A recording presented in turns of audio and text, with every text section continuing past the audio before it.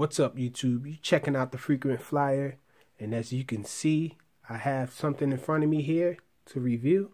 This is my review of the world's smallest quadcopter with altitude hold function, the Cheerson CX-10D.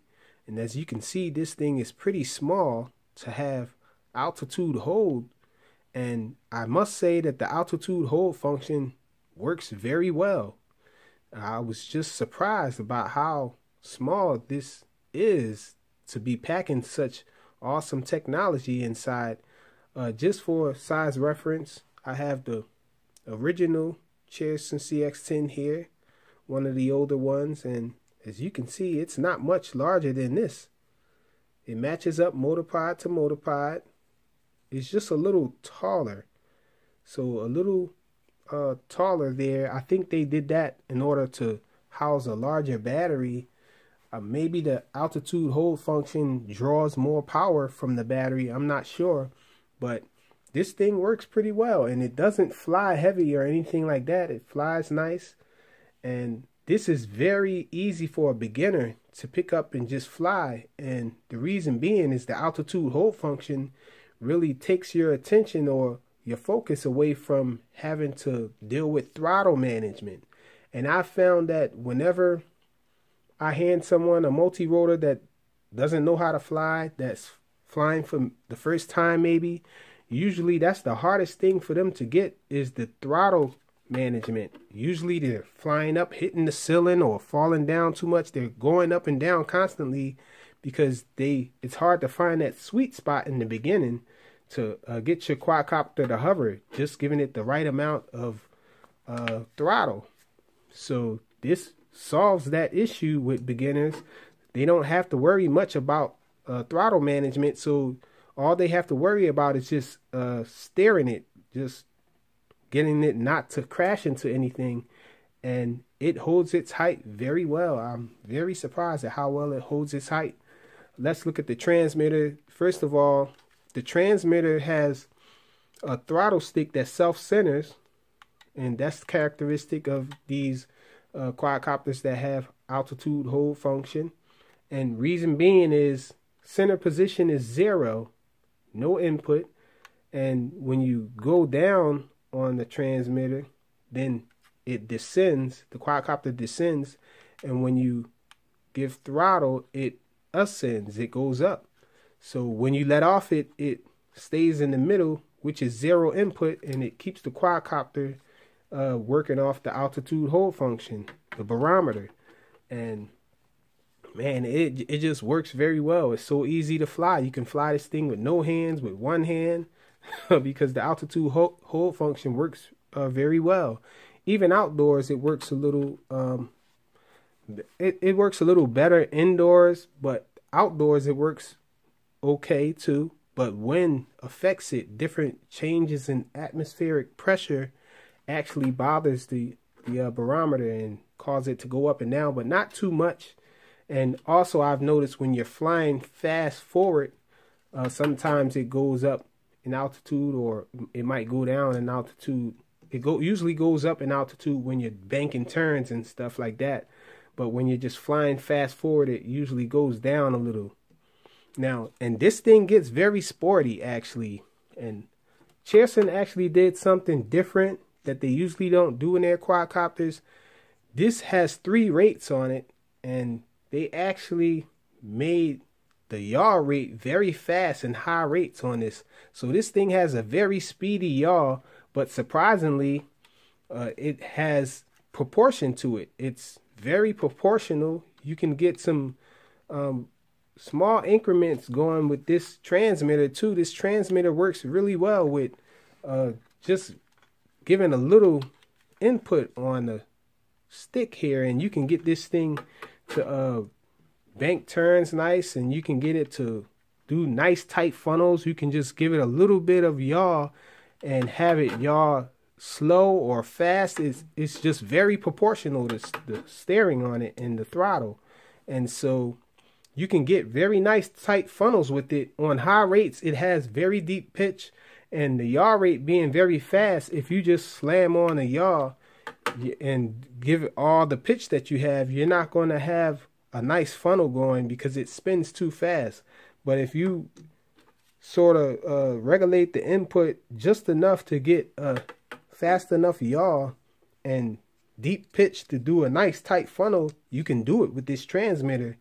And I'll try to demonstrate that in the flight footage. But this thing does nice funnels and all, gets very sporty. The only thing I just wish it had a feature where you can turn the accelerometer on and off. That will be the touch that will make this thing awesome, man. Well, it's already awesome, but it will make it more awesome if you can turn the accelerometer off and just do sporty flying without it. Because I found that having that altitude hold function in there, and it doesn't go well with sporty flying. You can do it, but you're constantly fighting against the accelerometer. Well, not the accelerometer. You're constantly fighting against the height hold in order to not go up in the air or go down.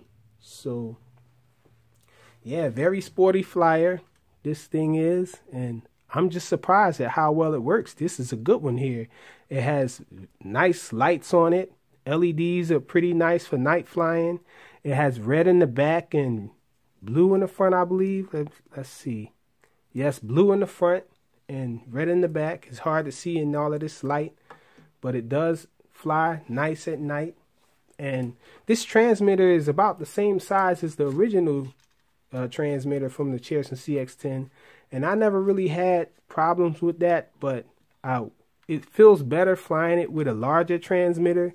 I haven't figured out what protocol this thing is on, but actually the dB power quadcopter with altitude hold that I have, the larger one, it actually works with this, so I can use that transmitter with this. It's just an awesome flying quadcopter though, and the first rate on this is very docile, but I think you don't really need to fly it on the first rate. Well, beginners don't need to fly it on the first rate because of the altitude hold function. It's easy to fly it. It's easier to fly it on second rate, because on the first rate, it seems like people always say that the first rate is for beginners, and it hardly has any pitch or roll. And I think that just makes it harder because it's hard to control. You don't have any control. If it's drifting towards a wall kind of fast, you hardly have any control to pull it away from the wall or actually fly out of harm's way. So I think it's better to fly on mid rates for beginners, and high rates is just awesome, man, for experienced flyers. It's very fun to fly. If this thing had a camera on it, I imagine it would take very nice footage. That should be the next step for Cheerson, to put a camera on one of these things with altitude hold function. And what the heck, just throw GPS in there too if you can. I might be pushing it, but surely technology is getting better and they're packing things in a smaller package. I'm guessing these things are going to probably have GPS soon. And that would be awesome. And to have some 5.8 gigahertz FPV and a nano would be awesome as well. But this thing takes AAA batteries in the transmitter. And I can't see what size this battery is in here. I'm guessing it's probably a 150 milliamp hour battery. Not sure though. It could be. But yeah, this thing is an awesome flyer. And it comes with an extra set of spare props, a USB charging cable, and the instructions manual is all English, pretty straightforward. Lets you know everything that you need to know about this thing. No headless mode or anything like that. No one key return. Back to the classic awesome flying with altitude hold function. Let's go check this thing out in flight. Okay, so this is the indoor flight demo of the new Cheerson CX-10D, the world's smallest multi-rotor with height hold. Got the stock transmitter here. I don't know if you guys can see the lights there, but let's try the auto takeoff. Oh, first we gotta bind to it, up and down. Okay, and so it did that on its own. And the height seems to be holding pretty well. Awesome. I'm just controlling its path. It's holding the height on its own. So this is low here.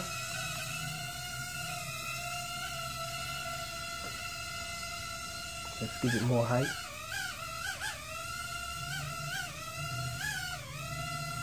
As you can see, as I raise the height, it tends to go back down a little. Now it's holding this spot pretty well. We're on low rates now. This is the pitch here.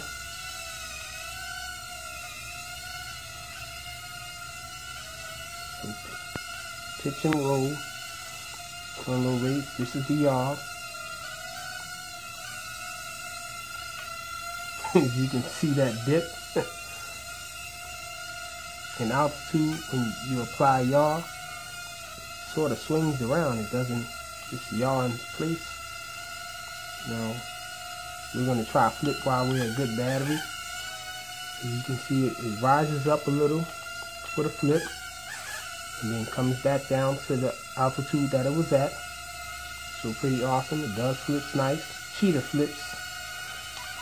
Okay, we're on mid rates now. This is the roll here. This is the pitch. And you can see you can get really sporty with this thing. And mid rates. Can't do a tight funnel with it though. And it loses altitude as you fly forward.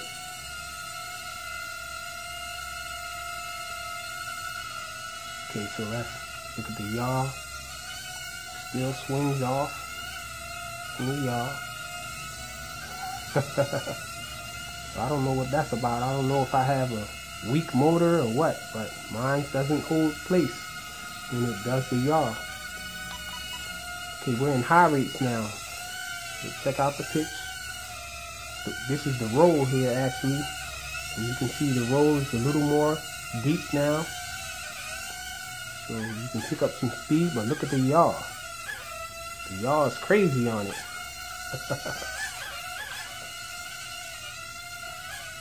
It's a really fast yaw on it, but you can, it is proportional, so you can fly it around.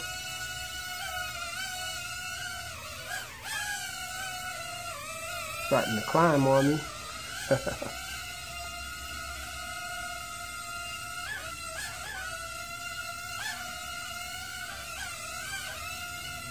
So yeah, the yaw is pretty fast. Pitch and roll is really deep. I don't know if you can get a nice funnel with it though. Let's see if we can get a nice funnel. Okay, there's a nice funnel there. Oh, going too fast. Let's try it again.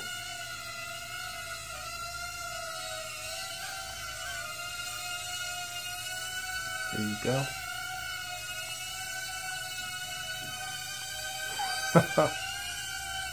You see tornadoes.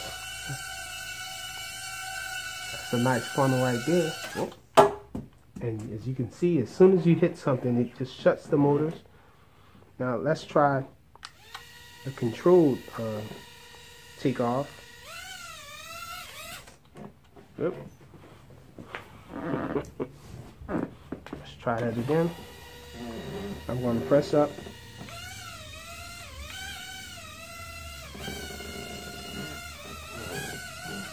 Okay, so we managed to take off that way.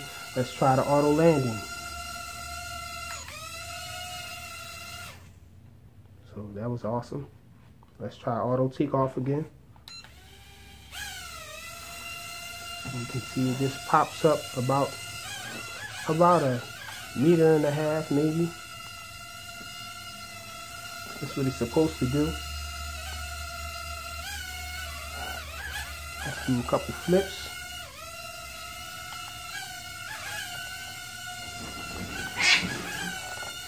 My cat's not getting along back there.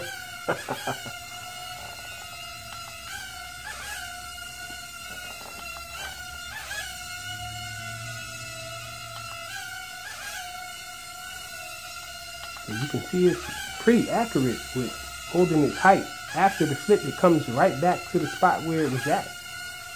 Well, not the same exact spot in space, but pretty much the same altitude.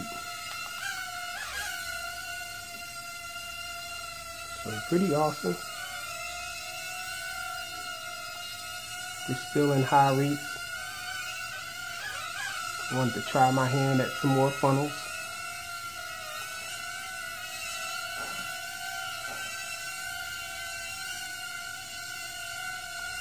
Oh, and there we go. It's going to auto land.